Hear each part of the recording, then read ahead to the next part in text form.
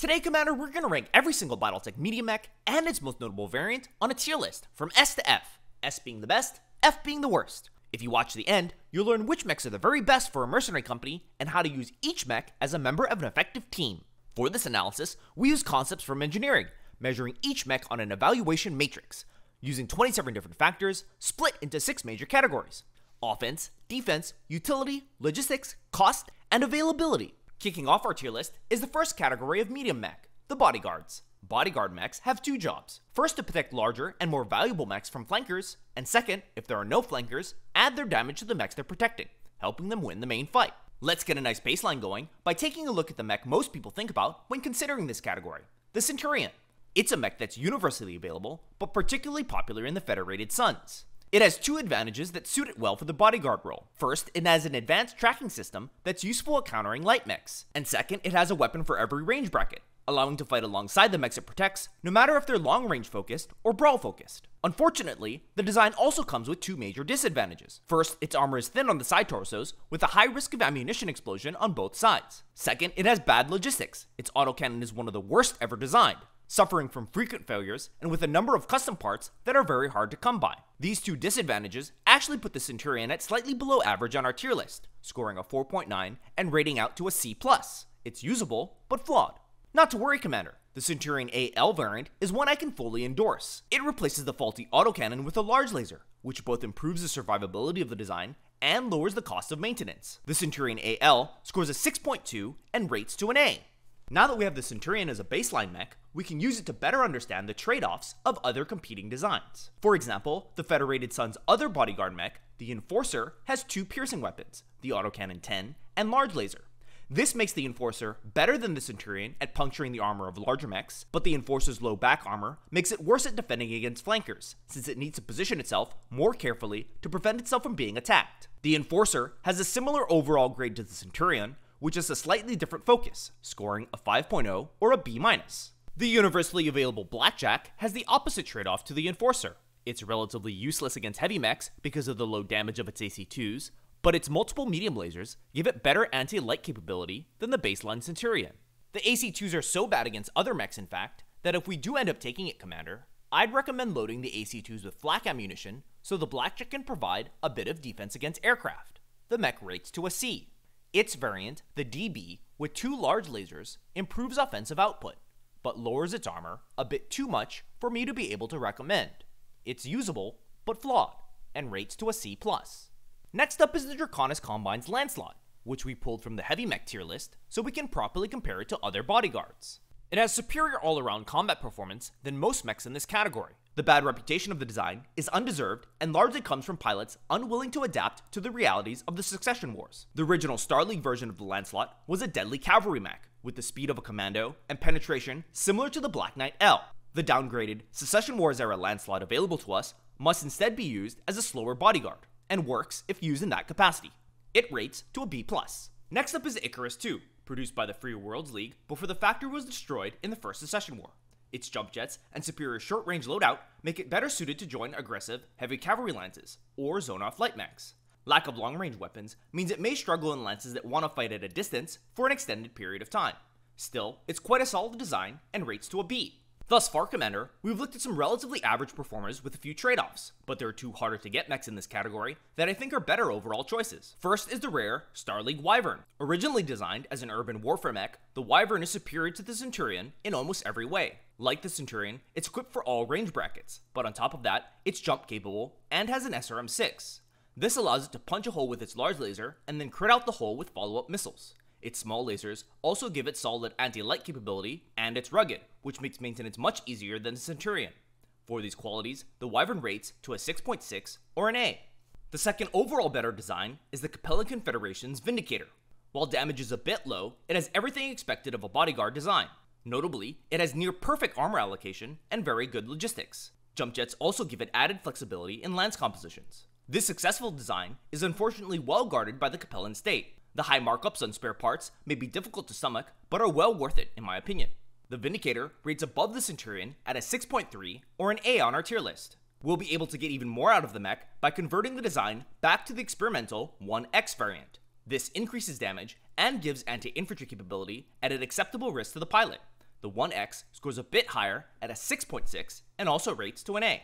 Now that we understand the medium mechs that fight in a more defensive role, let's take a look at the two categories of mechs that try to attack them, starting off with the scouts. Mechs in the scout role can come in both the light and medium weights, and like the name implies, are the eyes and ears of our mercenary company. They can contribute to a fight, but are overall a bit worse at it than other mechs. There are two universally available mechs that set the standard for this category. The first is the ultra-efficient Locust, and the second is the heavily armed and armored Phoenix Hawk. In order to be successful, scout mechs must have some quality that justifies taking it over the Locust, and must have some way to respond to the universally available Phoenix Hawk. What makes the Phoenix Hawk so good is its ability to move as fast as most scouts and fire a large laser. This causes big problems, as most scout designs have less than 8 armor on their legs and therefore can start to take critical hits from a single shot from the laser. Armor on the Phoenix Hawk is also very high, making it nearly impossible for most scouts to take on the Phoenix Hawk alone. In addition, the Phoenix Hawk has advanced communications gear, making it the perfect mech for a commander of a recon force. For its high damage, armor, speed, and utility, the Phoenix Hawk scores a 6.1 or an A on our tier list. The Davian 1D variant has better heat management, allowing it to shoot its large laser more often, and doesn't have ammunition in its center torso. It's an overall better design, and rates to an A+. It's an unfortunate fact, Commander, that the next few mechs simply lose to the ultra-efficient Locust. Let me show you what I mean. First is the Cicada. It does the same job as a Locust, but it costs twice as much. In addition, its legs can be crit by a single shot of a large laser, something that the Locust is protected from. There's really no reason why we should ever spend money on this mech. It rates to an F. The 3C variant, armed with a PPC and machine guns, is an interesting idea. In theory, this version of Cicada can reliably put PPC shots into its opponent's back before crit-seeking with its machine guns. The design's pathetic leg armor still makes it impossible to recommend though. It also rates to an F. Speaking of pathetic designs, our next mech is the Assassin. While more maneuverable than the Locust, its low armor makes it very risky to use. It fights similar to the Spider. The only real way the Assassin can contribute to a fight is to land behind its opponent and kick it. Considering similarly priced, jump-capable scouts like the Javelin and Firestarter have a better defense and offense, and the Locust can scout for half the price, there's really not a reason to spend money on the Assassin either. F. The 101 variant actually has a decent weapons loadout, but the armor is still a big issue. F. The Clint is another disaster of a design. Its advanced targeting suite makes it decent at plinking away at other scouts, but the mech is a logistical nightmare. Assuming we can even find the custom parts required to maintain the Clint, they'll come at an extremely high markup. On top of that, there are many parts that no manufacturer even makes anymore. Our technicians will have to remachine standard parts to perform even basic repair and maintenance. I'm not saying we can't do it if you really want to, Commander, but sinking that many man hours into a scout mech doesn't make any sense. The Clint rates to an F. Its variant, the 1-2R, trades its jump jets for an AC-10. It has a 100% explosion chance on the left torso, in addition to the maintenance issues. F. Scout mechs in the medium class aren't all bad though. A mech I do think has some potential is the Free Worlds League Hermes II. It's a well-armored scout, meant to be used when sending a lighter design would be too dangerous. The improved communication system and the ability to start fires to escape is also quite useful on the utility side of things, but its weapons are really only good against other scouts. Nevertheless, the Hermes will perform. It scores a 5.0 or a B- on our tier list. The variant we absolutely need to watch out for though is the 2M, used by the Free Worlds League Special Forces. The refit has everything we'd want and more from a scout. Its faster engine and good striking power will give even heavy class mechs a problem. The 2M scores a 7.1 and rates to an S. Sadly though, replacing an entire engine will be impossible without access to a dedicated factory. While the Hermes II refit may be out of reach for us, we may be able to recreate its characteristics in the aggregate by grouping the Phoenix Hawk into a lance with our next mech, the universally available Vulcan. Well, not the original variant anyway. The Vulcan 2T is a failure of a design. It was intended to be an anti-infantry mech, trying to combine the Firestarter with the Blackjack into a single battle mech, and fails quite spectacularly. It may make a good pair with the Firestarter in dedicated anti-infantry formations, but otherwise, we should pass on this mech. F. The variant we'd want to refit to is the 5T. Its multiple medium lasers let it counter lights and rip into Heavy's rear armor. Its flamer lets it start fires like the Hermes II, and it can be combined with the machine gun for a bit of anti-infantry. The Vulcan 5T is a very well-rounded scout and rates to a B. When organizing a battalion or regiment-sized force, my recommendation would be to build scout lances around the same speed, incorporating both light and medium designs so they look something like this. But since we're a smaller size mercenary unit at the moment, Commander, instead of buying scout mechs, it may be better to use the next category of mechs we'll be going over instead, the cavalry mechs. Cavalry mechs are fast-moving, powerful attackers. Their job is to disrupt the battle line in range mechs, using their speed to attack vulnerable rears or sides. Their speed also means they can perform the scout role to an extent. They're slower at it, but a small-sized mercenary unit can use them to pull double duty reasonably well. The medium mech that defines this class is the universally available Wolverine. Its good crit damage and excellent armor lets it fearlessly maneuver into the weak spot of enemy heavies and tear out components. It also has the same advanced communication system as the Phoenix Hawk, which makes it an excellent mech for a commander who likes to lead from the front. For these very useful traits, the Wolverine scores a 6.5 or an A on the tier list. The Free Worlds League 6M is even better. The variant trades out the AC-5 for a large laser, giving the 6M a piercing weapon and reduces the ammunition explosion chance. While pilots will have to learn to manage heat properly, if they're able to master the design, it's much better than the original. The Wolverine scores a 7.1 or an S. The next mech is the Federated Sun's Kintaro. Armed with 3 SRM-6 racks and medium lasers, its design is what's known as an SRM boat. The numerous missiles are designed to hit multiple locations on an enemy and trigger critical hits on open locations. The Kintaro's heavy armor makes it better than most SRM boats we'll be looking at later, and will perform as long as the pilot ejects the left torso ammunition. The Kintaro scores a 5.5 or a B. By comparing the firepower of these two mechs to our next mech, the Shadowhawk, makes its deficiencies clear. The mech is well armored, but has too light a weapons loadout to affect the outcome of a fight at range. It's therefore best used as a shock troop, rushing forward to put immediate pressure on opponents and threatening physical attacks. This makes the Shadowhawk's fighting style risky and a bit one-dimensional. Contrary to what Comstar reports, Commander, the mech is not a good design. While you may not like me rating it so low, you don't pay me for the popular opinion. You pay me for the truth. The Shadowhawk rates to an C. The mech rates to a C. Now that we've covered the major cavalry mechs in the medium class, let's move on to our next category, the range cavalry hybrids. Mechs in this category are useful in nearly any situation. They can join a unit of cavalry mechs, providing fire support during the attack, but can also join a unit of range mechs, fighting alongside them and using their speed and armor to intercept attackers. In larger formations, they're good as a commander's quick reaction force, or as a rear guard if things go badly. We can see this in the Shadowhawk 2K. This better version of the Shadowhawk has the speed to accompany fast-moving cavalry lances and supports with its PPC from afar while its allies close to brawl range. It rates to a 5.5 or a B. The mech it's based off of, the Griffin, is a bit better because it hits harder with its LRM-10. It's one of the favorite mechs for highly skilled mech warriors who like to operate independently, able to pick off slower enemies at range, and be fast enough to escape a bad situation. Its weakness is that it's not really able to do much once ranges close. The Griffin's battle fists help a bit in melee if it lands a headshot with its PPCs, but otherwise isn't very helpful. Because of its more specialist role, it often makes a better 5th or 6th mech in a formation, rather than a core choice. Nevertheless, the design is powerful and rates to an A. If we wanted a more Swiss Army knife design, we can convert our Griffins to the more powerful 1S. It's a mech that fights similarly to the successful Wolverine. The 1S also rates to an A. The mech that best demonstrates the power of a ranged cavalry mech, however, is the Trebuchet. It starts the fight at long range, its LRM-15s letting it hit as hard as a heavy mech. Then, when ranges close, it can swap to its medium lasers and contribute reasonably well to the brawl. Its successful design is shared with a number of mechs that are best played with finesse. If these types of mechs have the initiative, they can use their speed to maneuver into a range where their victim is weakest, and force them to take bad trades. One of the key things to manage on the Trebuchet is its thin armor on the side torsos. It's often best for pilots to fire off their long-range missiles as quickly as possible in order to lower the explosion risk. Overall, the Trebuchet's excellent damage and flexibility makes it quite useful even to the smallest of mercenary units. It rates to a 5.9 or a B+. The S variant swaps its LRMs for SRMs, which makes it an SRM boat that crit seeks similar to the Kintaro. It's held back by its vulnerable side torsos and rates to a C. The Kuritan Whitworth is essentially a lighter and cheaper version of the Trebuchet. While it's more affordable, I'd recommend paying the extra cash for the heavier hitting Treb. The mech is still usable though, and rates to a B-.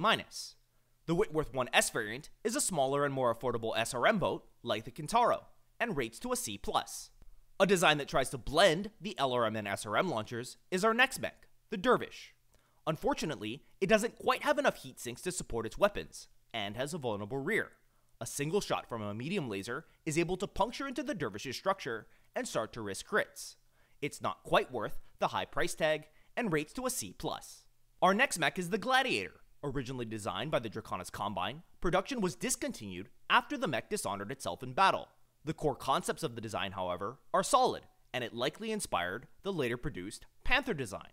This mech steps away from the LRM and medium laser skirmishing style, and uses a PPC and SRM combination instead, punching a hole into armor with a PPC first, and following up with SRMs for critical hits.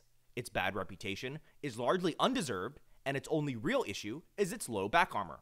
It rates to a B+. The 3R variant has the same missile skirmisher design like the Trebuchet, and rates to a B.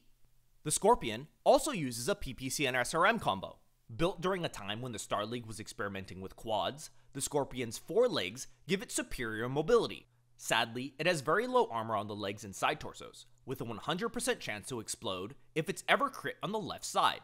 This massive liability makes any recommendation impossible. F. The final mech in this group is the Sentinel, used by the Lyran Commonwealth. It's an infantry support mech, usually assigned to second line garrison units. Damage is too light to affect the outcome of the mech versus mech fights we'll often find ourselves in as mercenaries, and its armor is pathetic. F. Its variant, the KB, has better firepower with a PPC, but still suffers from the low armor issue. It also rates to an F. This brings us to the unique mech category. Mechs in this category play roles different from the other mechs we've covered so far, and often don't have other peers to really compare to. The first unique mech is the Hunchback. It's a hybrid mech that fights in the battle line and linebreaker positions, either forming the front line that the unit fights around, or trying to break open the enemy battle line like a battering ram. The mech is designed around the devastating AC-20, a weapon that opens a hole in many enemies' armor with a single shot. The Hunchback's Achilles heel is its rear armor.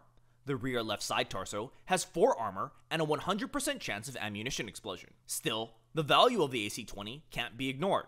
The Hunchback will be quite useful if given the proper support. It rates to a B. The best variant is the 4P. It's a bodyguard mech, known affectionately as the Disco Back for its 8 medium lasers. This variant still has low armor in the rear, but can no longer be destroyed by an ammunition explosion. Its multiple medium lasers make it a very consistent damage dealer, although it still must push forward into brawl range to generate value. It rates to a 7.2 or an S. Next is the Lyran Commonwealth's new mech, the Hatchetman, a cavalry ambusher hybrid. The mech was designed to be an urban defense mech, but the Commonwealth has also been experimenting with it in frontline units. While it may look intimidating, the design is really more of a novelty. Its armor is very thin, which means it will struggle to make it into melee. It also has a ridiculous price tag at 5.6 million C-bills, which is 200,000 more than a Thunderbolt. Although the idea of equipping a mech with a hatchet is interesting, it's poorly executed and a massive waste of cash. F. The third unique mech is the Crab. Built during the Star League era as a raider and guerrilla fighter, the Crab is a cavalry bodyguard hybrid and well adapted to the scarcity of the Succession Wars. Its good speed and weapons mix lets it fill nearly any role that a medium mech might be asked to.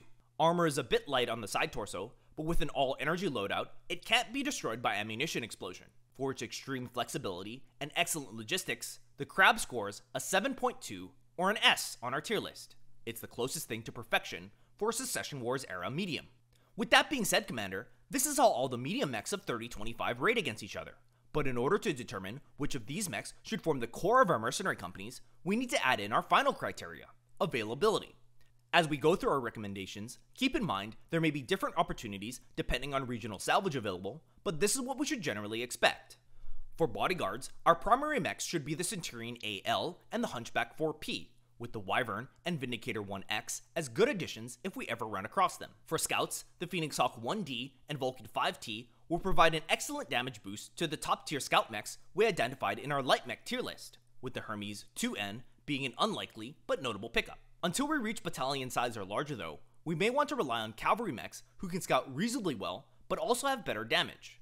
The best picks here are the Wolverine 6M and Griffin 1S, with the Kintaro being a good SRM boat if we can find it. If we can't, I'd recommend looking at the Javelin 10N from the light mech class rather than pay for any of the medium class SRM users. As these cavalry mechs move in, they should be supported by our ranged cavalry hybrids, the Griffin 1N or Trebuchet 5N, with the Gladiator being a rare but good find. The Trebuchet 5N can also be used as a bodyguard if it fights a bit more conservatively. For unique mechs, even though it's vulnerable from the rear, it's hard to argue with the value of the Hunchback 4G's AC-20, and we shouldn't hesitate to buy any crabs, as they're quite possibly the best all-rounder medium mech available to us. Thank you for watching. If you'd like a deeper dive on how to pilot some of the mechs we've covered, and improve builds for them, please see the commander guides on this channel. Yeah, we ran out of patience for your love.